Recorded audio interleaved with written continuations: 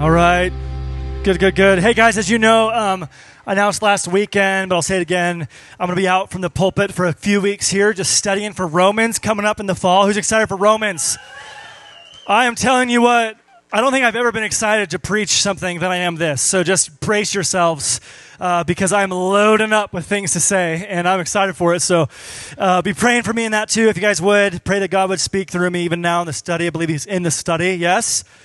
And we need him there, meet him there first before we see him here. And so we praise God for that. But be in prayer for that. We've got some great people who are coming to preach God's word to us in the meantime for the next few weekends. And kicking it off is none other than Pastor Greg. Greg, would you come on up here real quick? This is Greg. He's our pastor, our congregational cares pastor from Casper, our Casper campus. Would you guys welcome him today? Thank you. If you want, you can call him Mr. Smith. Because it's just a sweet last name. You were calling me Mr. Smith? Mr. Smith. That was my dad's name, my grandfather's name. Hey, if the shoe fits. I'm only 32. Yeah. And I'm younger than you. I'm only 33. Okay, very All good. right. Thank you. I'm telling the truth. Okay. Lightning bolt. Greg, just sure appreciated working with you this past couple of years. You're a blessing to the whole congregation and a blessing to our campus as well. Thanks for coming to preach for us today. It's an honor. Thank appreciate you so it, brother. much. All right, brother. Very good. Yes, sir. Hey, thank you guys so much for the privilege of being here this morning. I am just delighted and honored. Every once in a while, they prop up the old guy, and here I am. So, but it's a pleasure. I gotta tell you, and forgive me for taking some pictures around here a few minutes ago. Two reasons. One is I have to go back and tell Mike I was really here. Okay, so. You can witness that. Thank you very much. All right. And in addition, just to be able to show our folks some of the great things God's doing, and just to capture the spirit of this worship and to see this room bursting at the seams. I got to tell you a couple quick stories, and we'll get right to the message. A few months ago back, we brought a group of our seniors up to Heart Mountain, and Arlie was gracious enough to open the church so that we could show them this as well. Many of them hadn't seen what was going on in the place. But there's one lady named Beth, who years ago had gone to church here for 13, I think it was, years, And she worshiped here, was active in leadership, and to bring her through this place and to see the joy on her face, and look what God's doing here. And that was just looking at an empty building, She went from places, I taught Sunday school here. My son's graduation was here. And then we walked into this room. It's like, wow. Now, church obviously is much, much more than a building. We get that. But it's evident of the great things that God's doing in this place. And I'm so thankful and so proud of your pastor. A great, great man of God. And I want you to continue to pray for him. I want you to support him. I want you to follow his leadership. He's God's called shepherd to this place. And we're so thankful that God placed him here. And equally, I want you to pray for his wife, Meredith. Behind every good pastor is a spouse. My wife Shirley's there. She's been with me in this deal for 46 years. Gosh. But I wouldn't be the man that I am today without her support, her leadership, and her support, rather, in our home and in my ministry. And to kind of have her grab my hand just as I walked up on the platform just made me all more thankful for this woman. And I'm so thankful for Meredith as well. So I did realize something, I think, to my dismay for a second. I realized I think I sat in Meredith's seat. So I'm kind of sensitive to that because years ago when our kids were young, when we would go on vacation, we used to try, if we were off on a Sunday, we used to try and visit a church someplace, and it was our pattern. I think it was in Massachusetts or someplace in the east anyway. We went to a nice little wood frame church and walked in, very beautiful building, and we were there early because we didn't know exactly what time to start. So we went in and found our seats and sitting and waiting, and in came this woman who I'll call Mabel. I have no idea what her name was. And this is absolutely true. So she walked up. We're sitting here. She walked up the aisle, went to the seat in front of us, turned around, and went, well, there's the love of Jesus for you. Thank you. So I had some Jesus conversations in my head that probably was just as well not coming out of my mouth. So thank you for not doing that, Meredith. I appreciate that. So let's pray. Father God, I'm so grateful, so thankful for your presence in this room. Thank you for your spirit, which is just unmistakably here. Where would we be without you, God? and for the honor and the privilege that you've given us as your children to gather together in this place, to worship you, to celebrate our relationship with you, to thank you for new and eternal life in Jesus, and just to, again, proclaim that you are the waymaker. Thank you, Father. So may the words that come out of my mouth be yours, and may the meditations of my heart be acceptable in your sight. O Lord, our God, our rock, and our Redeemer. And God's people together in Jesus' name said, Amen. So every once in a while, many times throughout history, many more times than we even know or are made evident to us, God has this way of just doing this profound and outstanding and powerful and unmistakable move of God. He gathers, he works together, rather moves together and in our midst in ways that we see, in ways that we don't, and delivers us and heals us and strengthens us and restores us, and in many senses of the word, revives us. You know, revival is a word that's kind of a little more vogue these days, and it might have been in days past. You may remember back in February or so, February actually 8th rather, a massive revival broke out on the campus of Asbury College in Kentucky. Started with just a service of praise and worship. The guy who actually led the message that night said it really wasn't all that good of a sermon. Okay, that's for him to say. But at the end of the message, as I recall the story, a young man got out of his seat and came down to the altar and began to confess his sin and to ask forgiveness of God and to praise God and how God had worked and was moving in his life right there. And that began the spark that night. Every student in the room. Night after night after night, God began to move. And before it was all said and done, over 50,000 people had come to that small town of Wilmore, Kentucky, of about 6,000 folks, to catch and to experience this powerful move of God. And it was a phenomenal, incredible thing. If you saw any of it on TV or watched any of the videos of it, awesome. Actually, this is about the third revival like that. It happened in Asbury, if I remember my history correctly. One was back in the 50s. The other one was in the early 70s. And my wife, Shirley, was at the time attending Anderson College in Anderson, Indiana. And the revival from Asbury there broke out and came to Anderson with some incredible works, even her own life, her family's life, friends of ours. How God transformed hearts and moved in incredible ways. And he's doing the same even with this one. For now that I understand there's revivals that have broken out in Lee College in Kentucky, in Tennessee rather, in Cedarville College in Ohio, and Samford University in Birmingham, Alabama, town where we lived for several years. And while God moves, and we'll talk more about this in a moment, the full impact of what God did from February 6th to February 24 is yet to be measured. But two things of importance came out of it, in addition to everything, every soul and heart that was touched in those live worship periods of time, is that the university folks wisely said, you know what? It's time now for this to cease in the way that we know it. Yes, they were concerned about security, and you take that many people, it'd be like double summer crowd in Cody, okay? Or I used to live, Shirley and I, in Punxsutawney, Pennsylvania. Who's ever heard of Punxsutawney, Pennsylvania? Yes, sir. God bless Punxsutawney Phil. All right, this little groundhog will live for 200 years because he took the magic elixir, or else they found him back at Bill Daly's barn. I'm not sure exactly where that came from. But anyway, little town of 6,000, right, 6,000 or so people, depending on whether it's on a weekend or day, to increase to a population of either 20,000 or 36,000 people in 2 days period of time with one hotel. It was an amazing thing. And obviously, that many people, it's hard to control. But more than that, the university folks, the president of college and others, wisely said, you know what, this phenomenon that's taking place here is incredible. It's awesome. It's the mountaintop.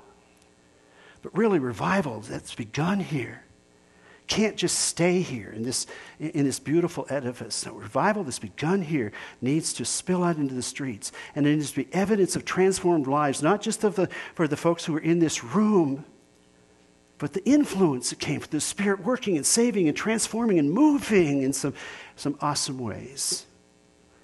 We see God's hand at work. And as we continue the story of Nehemiah, I love this book. I love a tremendous example of how with our God, there's nothing impossible with God. Broken, crumbled walls that have been down for decades. Now Nehemiah helped to rebuild, led the rebuilding over 55 days. What an incredible story. And Pastor Arley, I'm sure, has talked about it in some great detail. But also we see the powerful, redeeming, restoring, forgiving work of God, transforming into people's lives. So here we are today, following the story.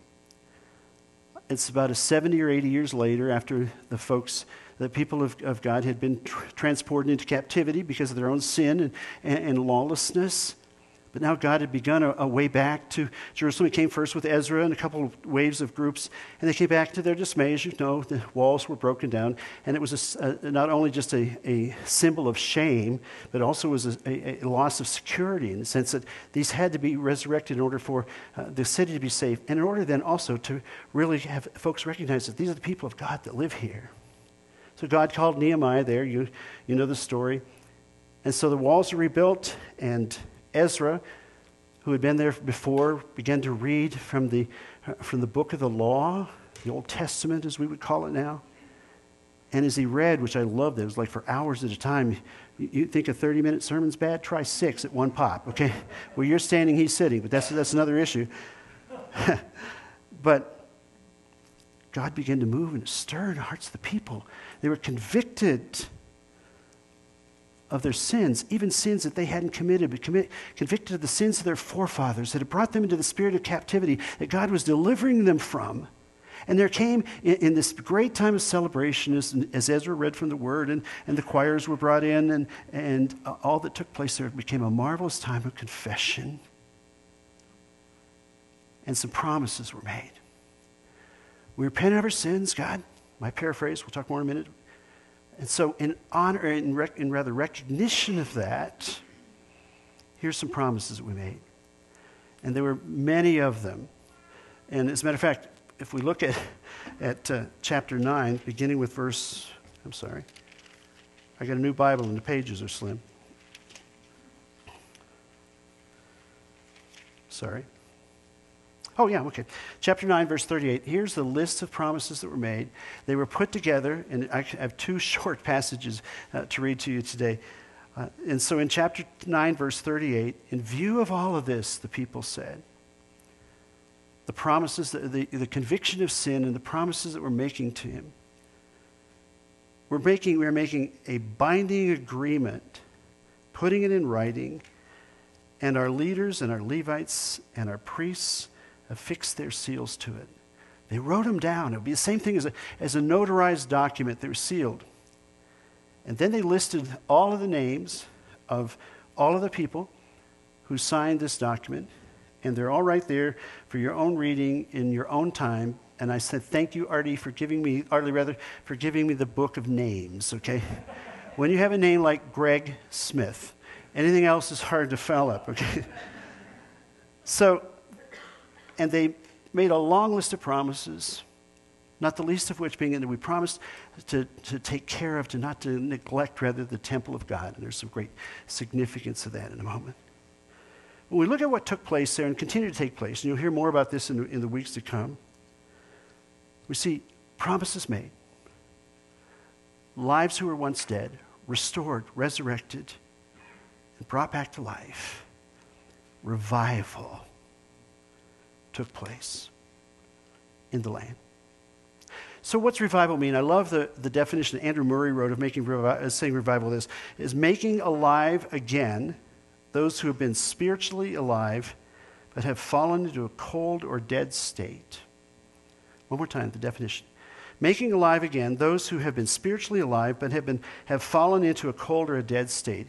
Men, women, people who have been alive and on fire for Jesus, and for whatever reason, as the drift began, or those things that begin to take place, or as Satan begins to nip it at heels and just try to dissuade instead of encourage, and we begin to walk away and wander back, and left unchecked, our hearts become cold and distant from God. He hasn't moved, we have. Revival then is taking those cold, broken, bound up hearts. Said, I'm going to bring life again to you. Took place in that day, and it took place and can take place in our day. So I've been thinking a lot of reading and thinking of late about the presence of God. And certainly it was the Holy Spirit. We'll talk more about that in a moment as well. But people love to come into the presence of God or say that they're in the presence of God. I know Jesus. I love Jesus. Okay, I've met him. I've been fill in all the blanks. But the power that comes in knowing God in that way is lacking until they experience what's called the manifest presence of God, where the power of God is so strong, so immovable that you can't get away from it, you never forget it, and you can't be, and you're bound rather to move in a way that he's leading. Transformed lives, brought back to Christ. So as we look at Nehemiah's story in the chapter that we're continuing here, there's actually an anatomy of revival, if you would, excuse me. So what took place? How did that revival, that experience of renewal from the time of captivity and bondage brought back to the city with the walls rebuilt and as the story goes? What happened? What some kind of the elements of that revival, if you would, as we look at their story and as we look at ours as well? First of all, true revival is brought to pass by and only by the Holy Spirit. True revival is brought to pass by and only by the Holy Spirit. Now, admittedly, the day of Pentecost has not come yet, and with the rushing mighty wind in Acts chapter 1, verse 8, and the power upon you, but God's Spirit had continued to move since the beginning of time. And God's Spirit was moving in incredibly ways as He's moved together and put the people of God together in a place where He wanted them to be. And what took place with the rebuilding of the walls, what took place in this time of dedication and consecration, I should say, personal, was brought to pass by the Spirit of God in response to God's Word. Ezra read the Word of God, and the conviction that came from the reading of that law, which I know I said a moment ago that many of these folks had never heard, and many of them were not even born but when the captivity took place. And here they're hearing for the first time, "Thus saith the Lord." And it moved their hearts, and it stirred them, and it transformed them, and they fell on their faces before God, revived. You know, revival is not something that we can whip up, okay? It's not something that we can control, that we can direct. Certainly God uses to put elements in places, to put things together to bring revival to pass. But His Spirit that brings, the Spirit that we felt in this room this morning was not just something that some guys came in and said, here's what we're going to do off a piece of paper. While there was admittedly some preparation done, but it was the Spirit of God that moved among us. And the Spirit of God that moves among as well there. When I was a kid, we used to have revival at our church, okay? Good thing, nothing wrong with that. For when I was a little guy, it was 2 weeks at a time. Then it went down to a week at a time, and everybody came every night, and there was a guest preacher, and the word was proclaimed, and God moved, and people were moved to the work of the Lord. But in a sense, that wasn't revival. That was spiritual renewal, and that was great. Revival is not something that we can say, okay, God's going to move on August the 13th of 2023. And we're going to have that well-planned, and I'm a planner, okay? I would have this thing planned to death. But revival is birthed by the Spirit. And absent His power, we're going through motions. So what if God were to continue to bring revival to this place, to you guys, to me? In a sense, we could use the definition of revival as to what was finished here, and God brought back to life and renewed and restored and empowered. So we're in the midst of experiencing a revival here right now. But what about, pardon me, in our individual lives? What if God were to move in such a way that was unmistakable, that He came to you and brought His power upon you such it says, I want to do this, I want to transform your life, I want to raise back to life that which is dead inside of you or around you? How would we respond to that? Whether it was an individual talk from God, and I've never heard God speak audibly to me, but I've heard many times, many strong promptings. Okay, so what if we were to prompt you and to say, Arlie, here's what I want to do in your life. Shirley, here's what I want to do in yours. how would we respond to that? Would we be afraid of that? Would we feel unworthy of that? Would we, in a sense, reject that? And what could be would we be willing to, we would not do so rather because we don't want to release control? What might be the result of that? Or what if we were to say, yes, Lord, yes. Where you're moving, where you're leading, I will be faithful to, and I will follow you. What could be the impact here in your life, in your home, in this place? How could this community continue to be transformed as a result of the work of God doing in your lives and mine in this place? And what if we were to say, yes, Lord, in a call that we're to move in ways that you might not have planned? And I think rightly of a young couple about 3 or 4 years ago. God began to prompt in their hearts and their lives. Say, here's what I want you to do. It's not all clear right now. Here's where I want you to go. Here's where I want you to be available. Here's how I want you to be faithful and obedient. And I'm going to bring great result from your yes. And there's your young couple sitting in the front row. Spirit moving. Spirit transforming in response to the word. So another part of the anatomy of revival, if you would, is that it's birthed through praise and worship. The scripture tells us how the Levite choirs were rounded up, and the celebrations and the praise to God were incredibly made in massive recognition of God and who he is and what he's done. Worship is not just a precursor to the sermon, or worship is not just merely singing some of our favorite songs because we like them and they make us feel good. Worship draws us into the very presence of God itself and prepares us for a move of God. This morning when we sang about the Waymaker, he is here moving in our midst. When we sang about how you are worthy of our song, you're worthy of our praise, God. We come into your presence, we worship you, we wait upon you. You're moving, you're moving and you're leading in ways that we never expected when we came in this door this morning. And worship opens the heart to God's presence. And worship allows us to speak to God, to tell him how much we love him, how great he is, our love for him, and so grateful for his love and his faithfulness to us. Great is thy faithfulness, O Lord. The steadfast love of the Lord never ceases. His tender mercies never come to an end. They're new every morning. Great is your faithfulness, O Lord. Lamentations chapter 3, verses 22 and 23, from which the great hymn of the church, great is thy faithfulness, came. We worship you, Father. We're allowing you, even through our worship and our praise, to hear from you. And it's not just singing, but particularly so when we come before.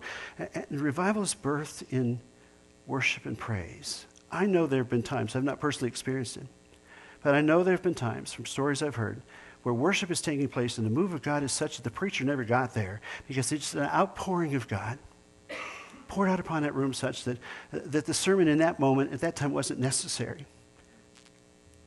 Revival is birthed through worship and praise. It also begins,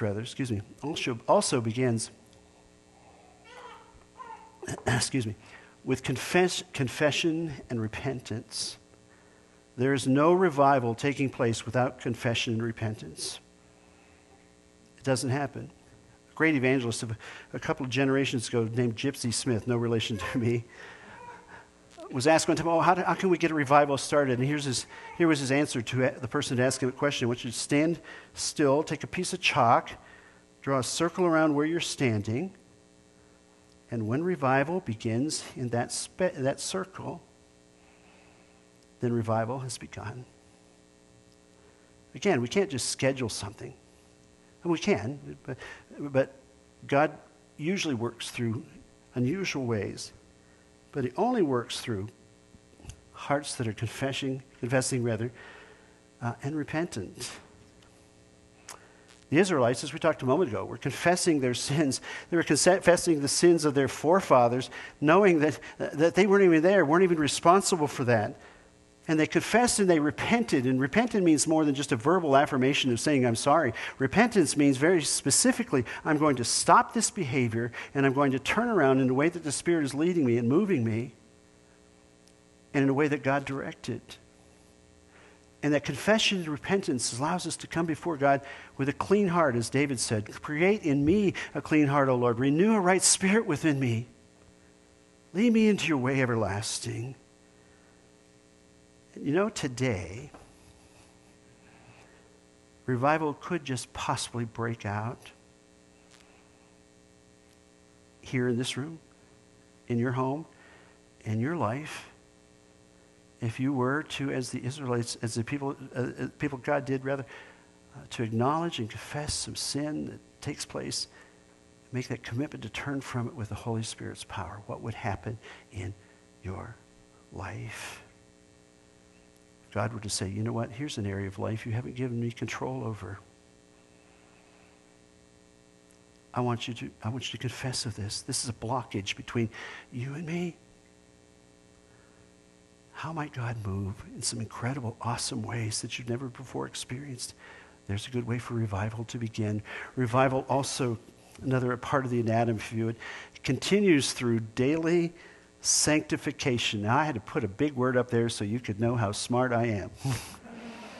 Thank you very much. What does sanctification mean? It's a word we throw around in church a lot, particularly in Church of God circles and whatever. It means very simply, back in the old days of Moses, when the articles of worship for the tabernacle were prepared, they were ceremonially cleansed and they were set apart for holy use. That was their express purpose. And, you know, we come to the place in our lives where where we accept Jesus as our Lord and our Savior, and He gets us. We get Him, rather, I should say, as some would say. We confess of our sin. We've asked Him into our heart, our life. Okay, if we were to die right at that moment, we'd be in heaven, no question. But then the Spirit begins to move in that newly confessed heart and say, Greg, I want all of you. I want to take you, your heart, your mind, your body, your words, your actions, your reactions, and I want you to have them cleansed and set apart for holy use. And what if that were to be, what if we were to allow rather the Spirit to do that on a daily basis? Some have called that sanctification thing a second work of grace, and I agree with that. But in my life, it's been a second work of grace, it's been a third work of grace, it's been a fifth work of grace, it's been a 25th work of grace. As on and on my life goes to where I'm more and more beginning to take on the character of Christ. That be my life goal and my affirmation. A daily surrendering. It says, okay, God, I'm committed to you, not just to make this decision here, but I'm committed to give you every facet of my life. And wherever you want to go with me, whatever you want to do with me, however you want to work in my heart and my life, I'm yours. I'm submitted to that. Holy Spirit, take charge. Not an easy thing for us to do in our individual lives. But the Spirit then says, I'm going to begin a process of transforming. I'm going to begin a process of cleansing. And I'm going to do that day after day after day after day. So that when we have the work of the Holy Spirit in our lives, sin's no longer the master. And that relationship with Jesus at that point in time is just beginning. So that we hear some contrasts as we look at Galatians chapter 5, verses 16 and following. So I say, walk by the Spirit. Allow yourself to be controlled by the Spirit. And you will not gratify the desires of the flesh. For the flesh desires what is contrary to the Spirit, and the Spirit what is contrary to the flesh. And they are in conflict with each other, so that you are not to do whatever you want. But if you're led by the Spirit, you're not under the law. The acts of the flesh are obvious. Sexual immorality, impurity, debauchery, idolatry, and witchcraft, hatred, discord, jealousy, fits of rage, selfish ambition, dissensions, factions, and envy, drunkenness, orgies, and the like. I warn you, as I did before, that those who live like this will not inherit the kingdom of God. But here's the work of the Spirit. The fruit, or the evidence of that work, is love and joy and peace and forbearance and kindness and gentleness and faithfulness and self-control. Against such things there is no law. Those who belong to Jesus Christ have been crucified the flesh with its passions and desires. Since we live by the Spirit, let us keep in step with the Spirit. The Holy Spirit of God. And then finally, the anatomy of revival says this: it results rather in daily transformation. What I once was is not what I am now, and not what I will be in the days to come. My dad, a railroader worker, blue-collar worker in Pennsylvania, lived a rather tough life before he met Jesus. He wasn't, well, yeah, it was a tough life. And he, in a Sunday evening service in the Church of God in distant Pennsylvania, in response to a message that was preached that night, went forward to an altar and was saved, dramatically saved.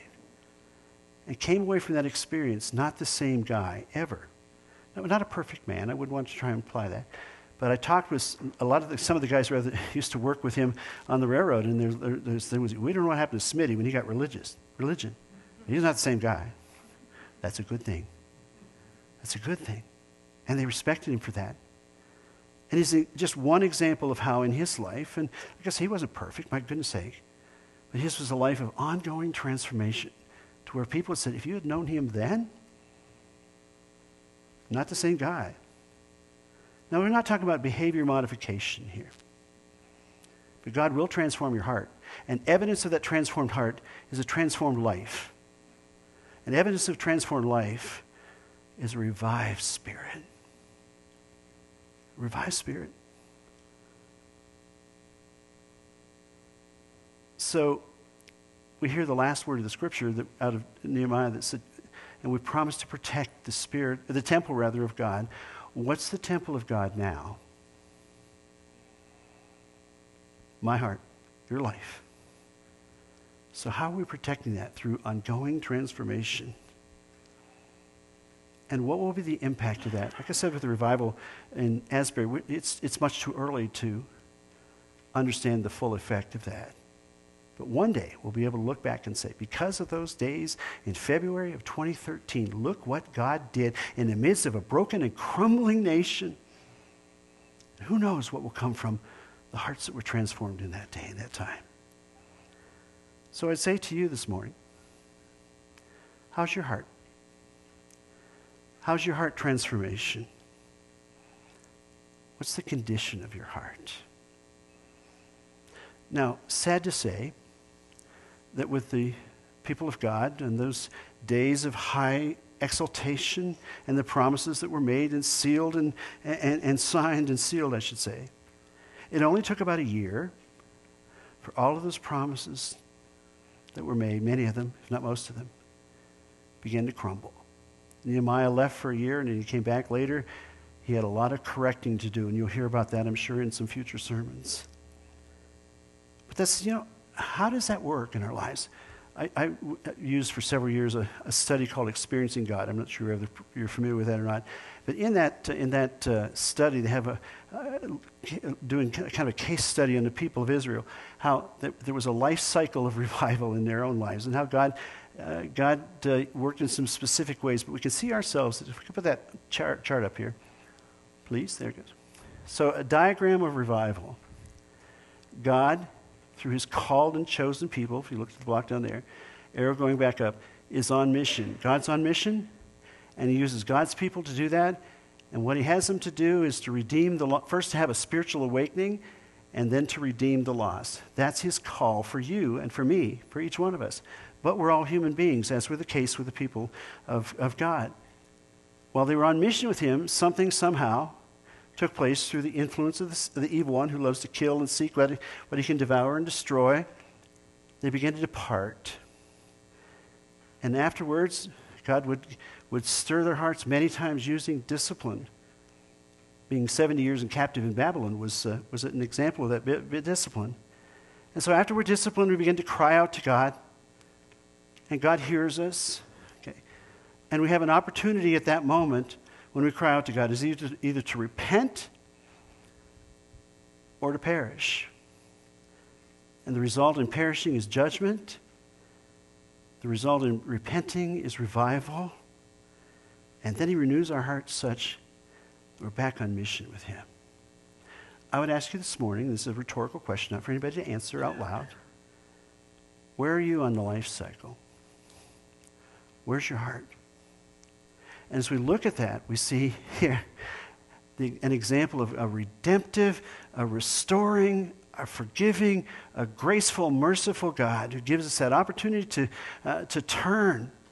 Yet he's also a just God. This is, if you make the decision not to, there's consequences there. But I'm thankful in my own life that in those times when I've departed, and he's even disciplined as such that he said to me, I love you, I forgive you, cry out to me, and I'll put you back on mission.